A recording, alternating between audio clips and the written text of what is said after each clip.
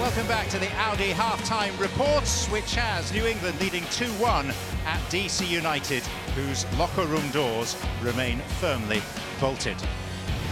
So the contents of that discussion, led by Ben Olsen, will dictate what happens in the second half. Already today, to coincide with Special Olympics Global Week of Inclusion, MLS Works and ESPN joining forces to conduct Play Unified MLS Week.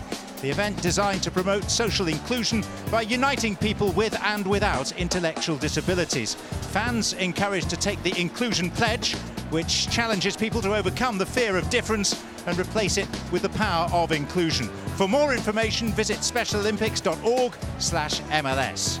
And earlier today, here at Audi Field, DC United hosted their unified event. Coming up for us here on ESPN's various networks, a busy week of soccer on Sunday, the NWSL on ESPN.